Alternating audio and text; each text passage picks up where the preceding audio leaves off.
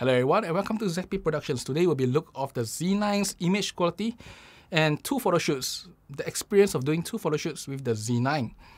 So I did two photo shoots, one with Reef and one with Joyce, and they were kind enough to let me use some of their photos raw, not the edited one, for the purpose of this review. Now, all the files you see in this particular review can be purchased off the link below, and some of this amount will go to the subjects because they were kind enough to do a collaboration with me, and I would thank them for it. So let's talk about today's topic of Z9's image quality and the experience of using the Z9 for photo shoots itself. And in that experience, I also talk about the comparison of skin tones between these three cameras. In addition to that, I'll talk a little bit about AF, handling, and show you some images from the photo shoots. So first, let's take a look at the test for image quality. Now, for this particular test, I was shooting two scenes. First is a night scene out of my window, and that was shot 4-stop underexposed and re-exposed in post-process. That's to see how the noise is like when you do a 4-stop shadow lift. Next, we will do a 4-stop overexposure, and that is shooting a bunch of soft toys which have tons of different colors, so that you can see how the colors shift across different stops. Now, for the test itself, the Z9 will be on electronic shutter because it only has electronic shutter. The A1 will be on electronic shutter because the mechanical electronic has almost no difference from what I see. The R3 will be done on mechanical shutter because there is a difference. And if you have seen my R3 review, in fact, take a look at the link up here, there was a difference. And as such, the R3 will be shot purely on mechanical shutter. Now, if you're asking electronic shutter, there is about a stop of difference, and you can see photons to photo for the dynamic range test there. First, we take a look at the shot out of the window, and you can see it's very dark. And then now I do a proper +4 exposure for all of them. And then let's zoom in and take a look at the various noise level. Now, between the Z9 and the A1, I will say as the Z9 seems to have slightly lesser noise, just a touch lesser noise than the A1. Now, for the Z9 versus the R3 and the R3 on mechanical shutter, I did notice that the R3 has lesser noise per pixel, but just that the noise are a little bit bigger. So overall, I would say as the R3 on mechanical shutter looks very similar to the Z9 on its electronic shutter in terms of noise level, even though, the R3 is only 24 megapixels itself. Now, that is, of course, 4-stop shadow lift. Now, let's take a look at the other one, which is highlight overexposure, and see how much we can recover from it. So let's show you the normal shot again, and then I'll show you 2-shot overexposed, and then of course I pull it down by 2 stops. You can see all 3 cameras seems okay. Now when I go 3 stops, you'll start seeing that the Z9 has a little bit more weird colors in the frame compared to the other two. But if you ask me, all of them were unusable. It's just that the Z9 has a little bit more in the especially orange area. It starts overexposing and having weird colors, and 4 stops destroys everybody. So from this test itself, at least for the highlight test, I would say as the Z9 performs the worst compared to the R3 and A1, but it's a very small difference, and if you ask me, it's still all unusable. And for the shadow test, I would say the Z9 performed very well, slightly better than the A1, and on par with the R3, which is only half the megapixels for a night scene, and then doing a 4-stop lift in post-process. Overall, the image quality of the Z9 is pretty good, but you can tell that it's actually more biased towards the shadow rather than the highlights. So, overexposed wise, up to 2 stops is okay. Beyond 2 stops, it will blow. And that's about it for that. Now let's take a look at some outdoor shoots and my experience with it with the Z9. So today I'll be testing out the Z9, and this is Reef here. She'll be my model, and we'll have some photos. Hello. We'll probably compare some photos with the R3 and the A1 also. You can see some wedding shoot behind us. Other than that, enjoy the photos later. Bye bye. First, I did with Reef. You can see some photos here. Then I did with Joyce. Now, some of you ask me, when it comes to skin tones, what's the difference between the 3 cameras? My personal experience is that they look slightly different, but if you post-process, and if I shoot with different camera, I will post-process slightly differently based on my taste, you probably can get very close to each other. But that being said, the Canon with the 85 1.2 RF looks closer to the bluish, magenta-ish tint, while the Sony with the 85 1.4 Sigma looks closer to the warm greenish tint, and the Nikon Z9 is somewhere in between both of them. And really, it is consistent across 2 shoots. And, you know, if given the exact same setting, this is probably how they will look like. Of course, balancing the brightness and everything too. Now, the thing is, this is raw photos. So, you know, you can see this shot here, which is one is a R3 shot, one is a Z9 shot. They are 2 different cameras, different poses, but once I post-process them, they look kind of like from the same set. Now, that's about it for the image part. Let's talk about the experience of using the Z9. There are something that I would say there's one thing I discovered was when you zoom in with the Z9, it lags. I have no idea why. Let me show you one of these videos that I caught using my handphone. You see that what's shown on the screen is not synchronized with what's outside. It lags. It's slightly like half the FPS. I have no idea why. When you punch in to do fine-tuning manual focus, it just lags. So I'm not sure whether is it a Nikon problem or not. Probably Nikon, anybody who knows Nikon can report it and then see whether we can get a solution to it. I'll probably send in one of these service requests to say why is it lagging so badly when I punch into zoom. Because just to make sure I did it on my Canon 2, it doesn't lag. That's one thing. And for the entire shoot itself, the other thing I did notice is that the Z9, once again, is less resistance to hair in front of the eye, but if the eye is not super clear, it will still focus on the hair in front. The R3 is still the most resilient when it comes to blockage of eye, while the A1 will always catch the thing in front of the eye. So this thing, once again for portraiture, I will prefer the R3 over the Z9 when it comes to close-up portraiture where there's a possibility of hair or lashes, especially Asian girls like to put long lashes. The Z9 have less tendency than the A1, but it's still not as good as the R3 when it comes to eye AF, accuracy on the iris itself. Just a note, close up on the iris, which is something that you may not do very often. And the Z9, other than these 2 things, is a very positive experience for the entire shoot. The autofocus wise is relatively consistent. If the subject is not moving, it is always tech sharp. I mean, I rarely need to reshoot any shots with this combination here. However, with the 40mm, I did notice I need to reshoot some of the shots. Some shots that I thought were a little soft looks fine on my monitor. So I guess it's because the Z9 do punch in quite a bit when it comes to zooming.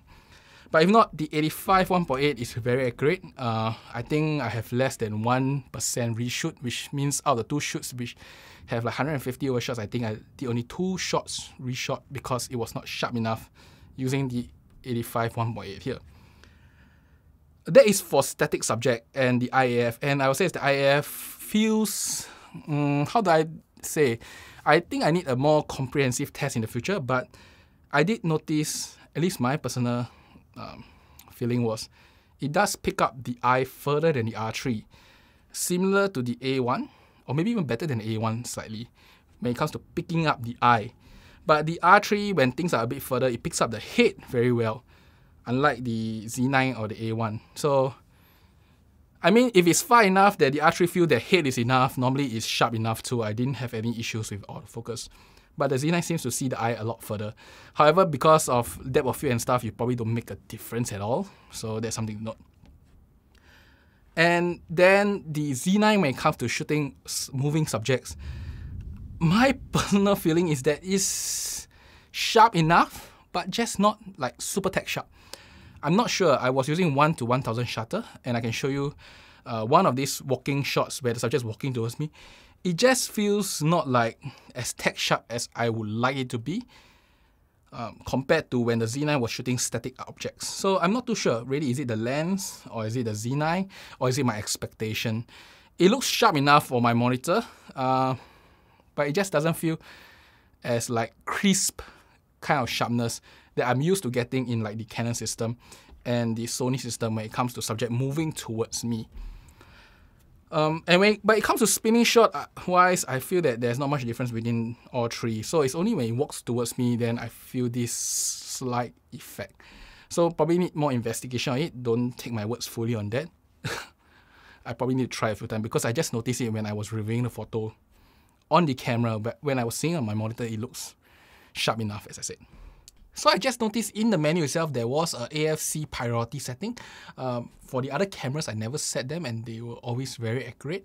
So on the Z9, there is that function that I'm not really sure whether setting it to focus priority will give a significantly better results, and will it actually affect things like, you know, your burst rates. That is something to investigate in future videos. Now, when it comes to real-world handling, one most important thing is the flip screen and the LCD. The LCD is fantastic in real world. The LCD is truly fantastic in real world. The flip out is very convenient, and pretty much among all the three cameras, I prefer the handling of the Z9 when it comes to portraiture out in the field.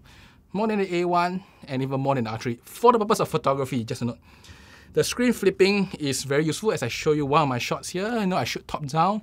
You know, the ability to just tilt your screen to get whatever angle you want is really nice. And the Z9, because it does a full 90 degrees portrait flip, I could really do very low down shots, as you can see in this shot here. Very low down shots with ease. While the R3, as I said, you need to flip to just get a shot and then review the shot. It's quite a troublesome thing. But at least you can. The Sony doesn't even give you the option of flipping it portrait-wise. So the Z9's handling, at least when it comes to the screen, is my preferred way of handling. And not only that, the viewfinder, as I said in my last latency test, in fact, just take a look at the link here. Now, in real world, when I was using it, I don't find super huge amount of difference, but I tend to get the shot I want in the first shot. I think the difference is quite minimal between the three. I probably need to shoot like another 10 more shots to give you a more concrete answer. But let me show you one behind the scenes video, and let me show you the shot I did for this camera. And you will notice that it is exactly the best moment in the video too. So maybe my reaction time was great, or maybe the Z9's latency is really so low that in real world I feel that I could really get the shot I want quite easily with the Z9. You can see in this, all the shots here, most of them were caught nicely flying in air. In fact, that particular shot I showed you just now was only done once. It is a very good result, but it's not like much better than either one of these, because most of the time I could also one-shot most of such action shots with either camera. And in fact, the R3 I would just take multi-shots because 24 megapixels take very little space. Now, one last thing, we talk about space. So somebody did ask me on the three different files: lossless, compress, the high efficiency, star, and high efficiency. So for this shoot, lossless compress was 50 megabytes, high efficiency star was 30 megabytes, and high efficiency is 20 megabytes. So between high efficiency star and lossless compress is a full 20 megabytes difference, which is quite a significant saving in terms of space itself. And I was shooting mainly in high efficiency star. I don't find the file any different from lossless compress. In fact, I'll provide you the three files to play below. In fact, even high efficiency without the star itself don't feel too much difference. Maybe I need to test a lot more because I just try it out in the shoot to see whether I can even spot the difference in that particular shoot, but I really cannot. It is very insignificant. In fact, let me put all three in a row, shot with lossless compress, high efficiency star, and high efficiency. I'll provide the files also in the link below so you can see it, purchase it there. But really, that's about it. So this is my experience using the Z9 with 2 photo shoots, and of course the image test ahead. How do I feel about the Z9 so far? As a portrait camera, I enjoy it. The screen was good. The viewfinder is great. General ergonomics is great. The only bugbear I have is that if I was in the need to do manual focus or punch-in zooming, the Z9 lags. And punch-in zooming is something I do very often with the A1 because the A1, when you do punch-in, is super accurate. But the Z9, when you punch in, it lags, so it was a problem. And the punch-in zooming, unlike the A1, doesn't focus on the center, it just focuses on that punch-in area, which means the A1's punch-in zooming focus is slightly better than the Z9 too. Now, my experience with the Z9 is still a little bit too limited to actually have a conclusion, especially I only own it for a week.